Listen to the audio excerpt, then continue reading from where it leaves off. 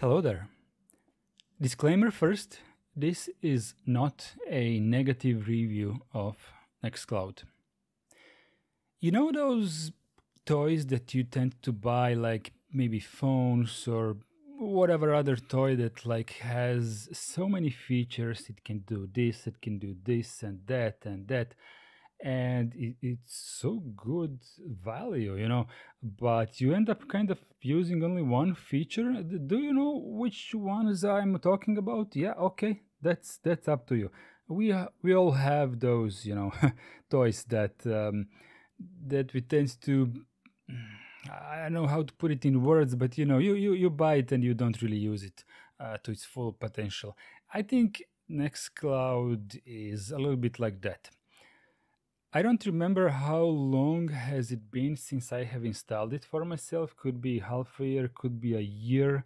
Now, I don't think I have ever done a proper review on it, and the reason for that is the things that I review, I usually use them. And Nextcloud, I didn't really use it.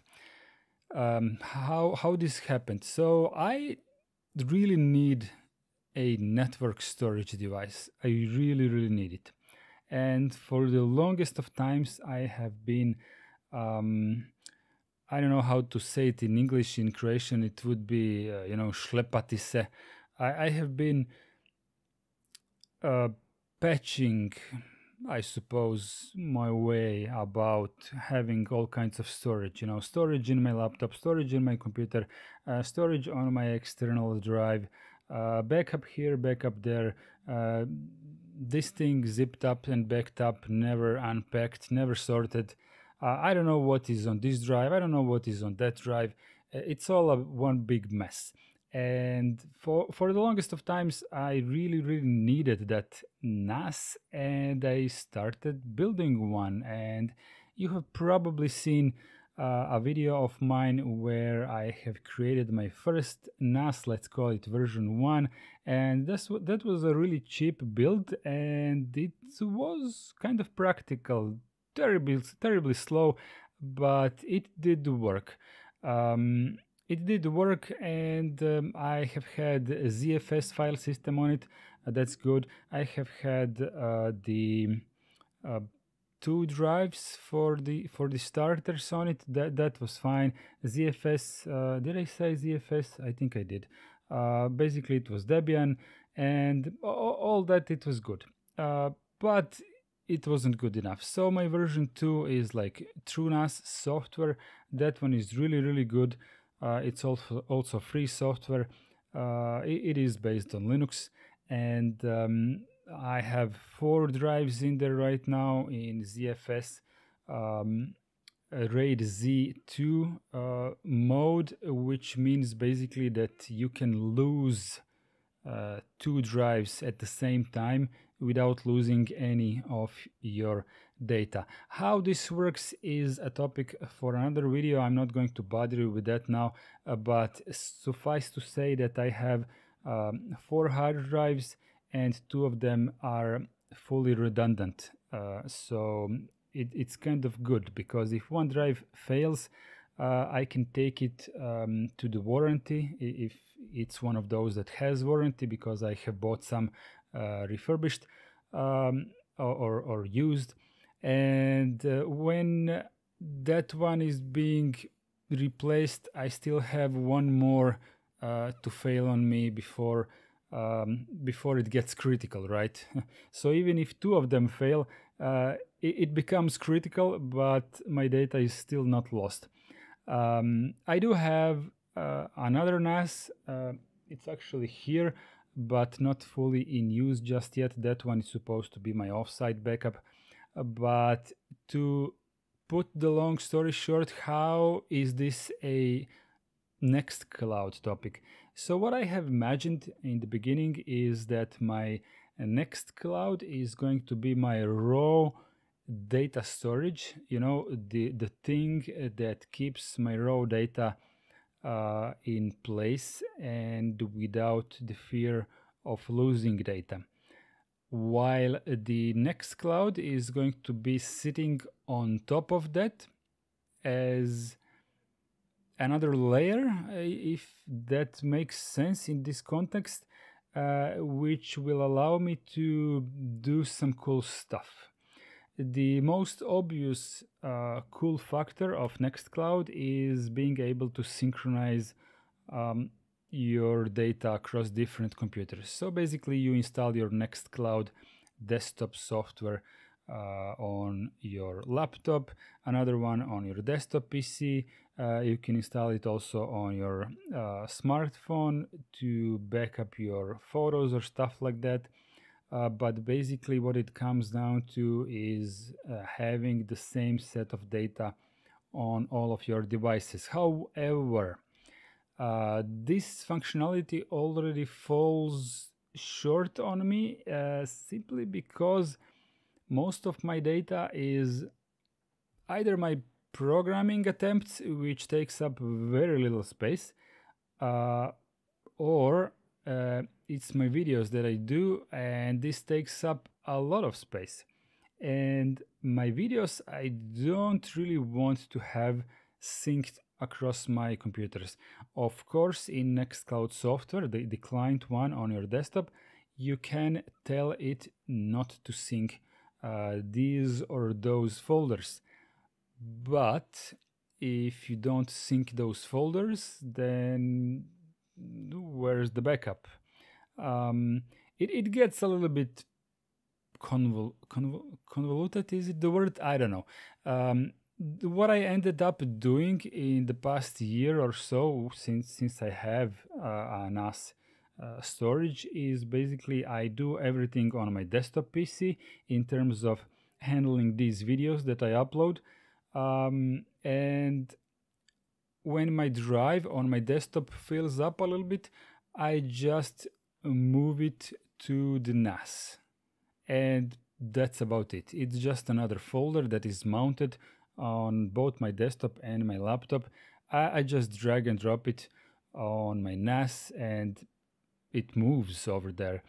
If I need anything from my storage, from my previous recordings, my thumbnail sources, my whatever sources, I just go into the network folder and I take what I need. The network folder on Linux basically behaves as it's a local folder. It is a little bit slower because of the networking speed, but that's about it. There is no real need for me to use Nextcloud for this. When it comes to my programming, I tend to program everything on my server, and it's I don't know how to say this, but I don't really synchronize this anywhere. Not that this data is much important, it's all my practice anyway. And for the things that I did want to save keep, I usually just git upload it, usually for all of you to benefit from those. Yeah, so I'm starting to get somewhere with this, right? The photo upload functionality from a smartphone to the Nextcloud is okay. It's okay. I have also started testing the image software. I think it's spelled like IMMICH. It's a German free software that does only one thing, and it does it really good. This one is just for photo upload from your smartphone to your server. And the big difference between an Nextcloud photo upload and image photo upload is that image kind of sits on your raw hard drive on your network storage, while the Nextcloud it has all this kind of overlay. So whatever is inside the Nextcloud bubble on your network storage, you are not supposed to touch that directly via the NFS mount, your Samba mount, your FTP, SFTP, whichever. You have to access this Bubbles content via the web browser or via the Nextcloud sync client. So this kind of makes it, uh, it's kind of not coherent. It feels a little bit stupid even, because my biggest wish was to have a network storage that I can access from this computer, from that computer, or the third one in a very easy way. But I wanted my data to be there on those raw hard drives. It is RAID Z, but it's still on a hard drive, not layered up on top with some um, overlay, and like Nextcloud is. So whatever I ended up uploading via Nextcloud, it seemed a little bit further away from me, and I'm not really sure if I can translate my thoughts to words exactly, but I really enjoy being able to reach my files sorted into folders, and this is what raw network storage offers to me, and the Nextcloud kind of complicates this for me. So I just ended not using the file sync at all from the Nextcloud, just normal folder mount from my network storage. There are a lot of other functionalities.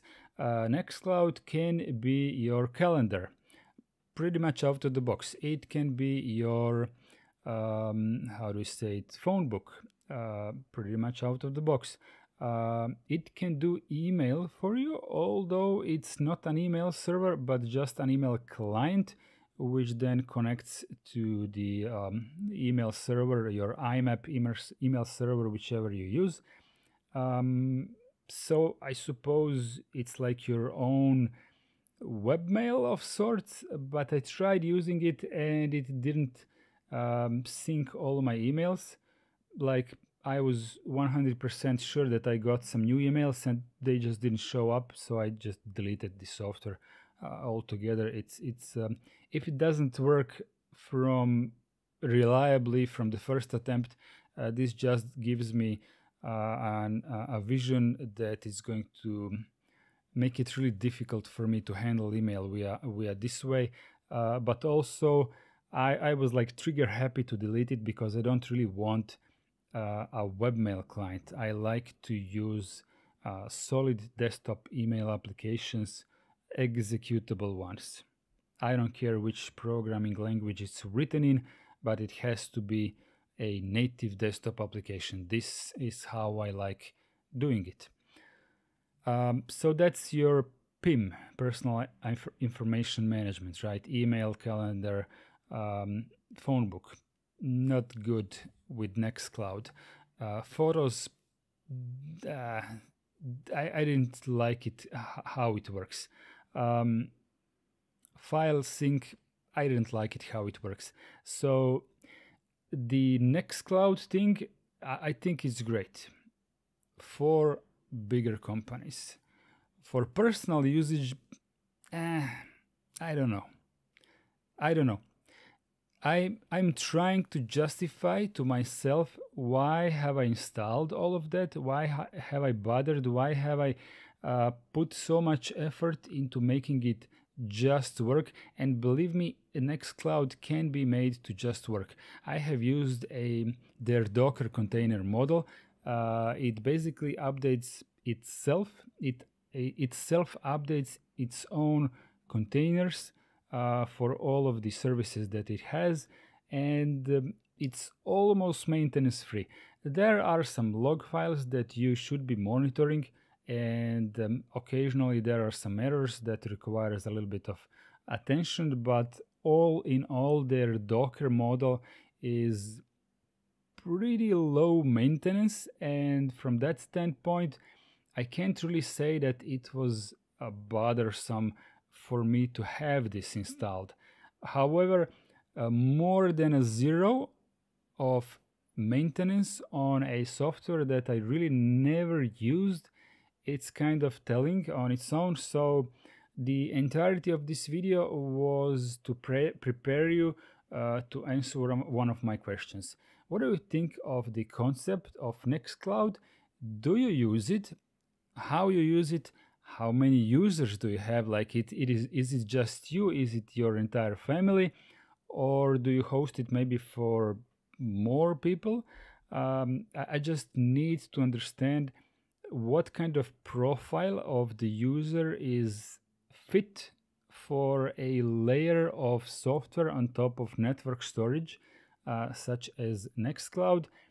And basically, should I just delete Nextcloud from my server, free up like 8 gigs of storage, 8 gigs of RAM, actually, I meant RAM, and just continue my network storage as I have been doing it for the past year.